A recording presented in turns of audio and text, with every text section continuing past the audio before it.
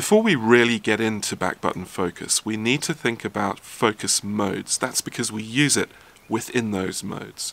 So the main modes that we have on most Canon cameras and most other manufacturers' cameras out there are single shot mode, or one shot in Canon speak. I think that's AFS in Nikon. We've got something called AI servo in Canon. That's a continuous focus mode, AFC in Nikon. Then we've got a third mode in Canon cameras. It's called AI focus, and this is an intelligent mode that's designed to work out if your subject is stationary or moving. It's kind of meant to be the best of both worlds, but in practice I don't really like to use it, and that's because it's not predictive. If we've got a bird that's about to fly, how does the camera know that? It's in one shot while the bird is stationary on the branch, but it doesn't know it's about to fly. And then suddenly this bird bursts into movement. You might miss those one or two crucial frames while the camera tries to figure out what mode it needs to be in. I don't want to risk it. I'd prefer to use my camera in a different way. And that's where back button focus comes in, right at that point. But let's not forget the fourth focus mode, manual focus. Now, manual focus is something that I use a lot in my wildlife photography, and it's really useful for when any animal disappears into a thicket and there's obstructing twigs or branches in front of it. Because what happens in any of the autofocus modes is it tends to hunt back and forth, particularly in continuous or servo mode. It doesn't do it so much in one shot, but then I have to be really careful not to have to take my finger off the half press on the shutter, because otherwise the camera's going to focus again and again and again. And I don't want that to happen for 3 or 4 hours at a particular sighting. That is going to get really boring really quickly. So manual focus is actually a really important part of this. But so is speed and time not faffing around with menus or slider switches or any of this stuff. It's all designed to be fast, but it's not fast enough. And that's why so many wildlife photographers and bird photographers like to use back button focus, because it helps us achieve all of these things in one focus mode, AI servo or AFC continuous mode. Now, there's nothing wrong with one-shot focusing and focusing off the shutter button. Nothing at all. There's just a few problems with it from a wildlife perspective. So what are the advantages of focusing off the shutter button in one-shot mode? Well, I tend to find that it's more accurate, at least, because once it acquires focus, it sticks with it. With AFC or continuous focus, what you find is that the camera tends to hunt very slightly back and forth as it continually tests focus, and sometimes that can yield soft shots for stationary subjects. So one shot or locked focus is better for stationary subjects. And then it's also really easy to understand. You can pass your camera to any stranger in the street and they can take a picture of you while you're on holiday using the shutter button. That's a typical advantage of keeping the focus mechanism or the focusing function on this shutter button. So what about disadvantages? Well, one I can think of is where you've got to lock focus and keep it there for long periods of time. So that could typically be a landscape photo where you might take a bracketed set of shots. It's definitely true of Milky Way photography, where you might need to focus on the star and just leave it there for the entire night. You definitely don't want to be pressing this by accident for metering, for instance, and then find that you've refocused and you have to dial in that focus in the dark. Again, that can be really bad. So it's really crucial with one-shot modes that you don't have a long period of time over which you're photographing, because the chances are whenever you press this again or your camera goes to sleep, your camera is going to refocus and mess that setup of your shot, mess the shot up. And that I don't like at all. With back button focus, that doesn't happen. So why might we choose continuous focus or servo modes instead of one-shot modes? Well, for any kind of moving subject, we have to choose a servo mode, because how else do we track that subject? We need to follow it, so we choose an AI servo mode. The difficulty with that mode now is the opposite. of one shot. Whereas with one shot, we didn't want to restart focus by accident by pressing the shutter button. The difficulty with continuous mode or servo mode is now we have no way to stop focusing unless we lift our finger off the button. So we're in a quandary. We've got a situation where each is as bad as the other, but from a different perspective. And this is where back button focus comes in to save the day again, because it gives us a way of stopping focusing in continuous mode photography. We use back button focus in order to stop focusing in continuous mode.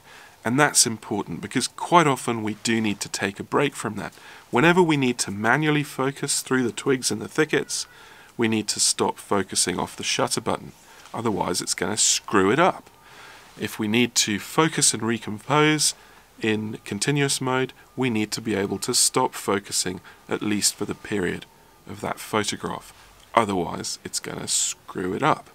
So that is the beauty of disassociating focus from this front button and putting it on any other button. It doesn't matter where it is, it just happens to be an easier place for a lot of people to have it on the back of the camera here under the thumb.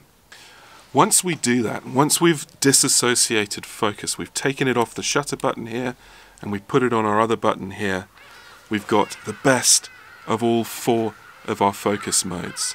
We can engage in one-shot photography. All I have to do is point my camera at the subject, focus on it by pressing the back button here, take my finger off, and I'm now in a situation where my focus is locked. I can focus and recompose to my heart's content.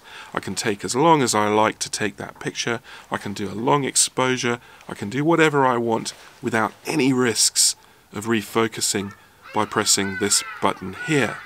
If I'm in continuous or servo mode, I've also got the advantage of one-shot mode, because I can be tracking and tracking and tracking a subject, and then the subject stops. The lion lays down and sits there waiting for me, and now I don't need to be continuously focusing again. Perhaps I want to take a recomposed shot. I just lift my finger off the back here, and I can stop focusing, recompose my shot, and take my picture. That is awesome. But now my lion has got up, and it's disappeared into a thicket and there's twigs in front of its face. Well, if I press the back button in, it's going to mess up my focus again. But I don't want to change to a manual mode, because maybe the thing will spring out and try and hunt something. I need to be ready. But what can I do? I can just take my finger off, my thumb off the back button, and start to focus on that line manually and leave it in there dialed in for as long as that sighting takes. It might be 3 hours. As long as I want, I can track that line with manual focus and take my shots as necessary. It's fantastic. It's given me all of those abilities and all of that speed. I don't have to faff around on the back of my camera changing modes. I don't have to slide any switches. All I need to do is coordinate a little bit with my thumb on the back here. That is back button focus in a nutshell. So what are the disadvantages of back button focus? Well, I can certainly think of a couple, and maybe you can think of a few as well and put them in the comments below. The ones that resonate for me are for when you're first starting out. It can be really hard to remember to not use this button anymore and to start using this one. As I said earlier, it can be really hard if you hand your camera over to someone and let them try and take a picture. They won't be able to get one of you. They won't be able to figure it out. And then perhaps the most important one from my perspective is pain in my hand at long sightings. And that might sound ridiculous, but if you're doing it for day on end, hours and hours and hours at a time, and you're death gripping this camera, pushing in that button for all your life is worth in order to focus, that can really hurt your hand and cause strain injuries. And I have a strain injury from doing that. So after an hour or two of doing it, my hand starts to throb and I can't do it anymore. And that brings me on to an alternative. It's called the AF stop method, and it works exactly the same way as back button focus, but from a diametrically opposed point of view. If you remember the crux of this whole problem, in continuous or servo mode is how do we stop focusing for those occasional times when we need to? Well, there's an answer to that. Instead of putting focus on the back button, we put focus stop on the back button. And that deals with that problem. Simple as that. Now I can sit at a sighting for 99% of the time, focusing with my front finger, my index finger on the shutter button, as I normally would whenever I want, and it's released all the pain in my hand. And every now and then when I want to stop focusing on that subject because it's stationary or want to recompose, all I need to do is hold in this button and my focus will stop. I can recompose the shot and take it. The big disadvantage with AF stop as a focusing method are for those occasions where you actually don't want to focus for long periods of time. So landscapes, night skies, star photography, where you want the focus just to be locked for a long period of time, then probably back button focus is the right method to use there, because if you're not pressing the button in, you're not focusing. Conversely, for wildlife shooters and bird photographers where you are focusing on your subject, your moving subject, for 90% of the time, then I think the AF stop method makes a lot more sense than back button. And the reason for that is because 90% of the time you're focusing on your subject and perhaps 10% of the time you're not. And therefore you only have to hold that back button in for 10% of the time. Makes a lot of sense to me, that. And I actually got this tip from a wildlife photographer called 𝗟𝗡𝗥𝗔𝗡𝗦𝗢𝗥 who doesn't use back button focus. It certainly helped my hand a lot.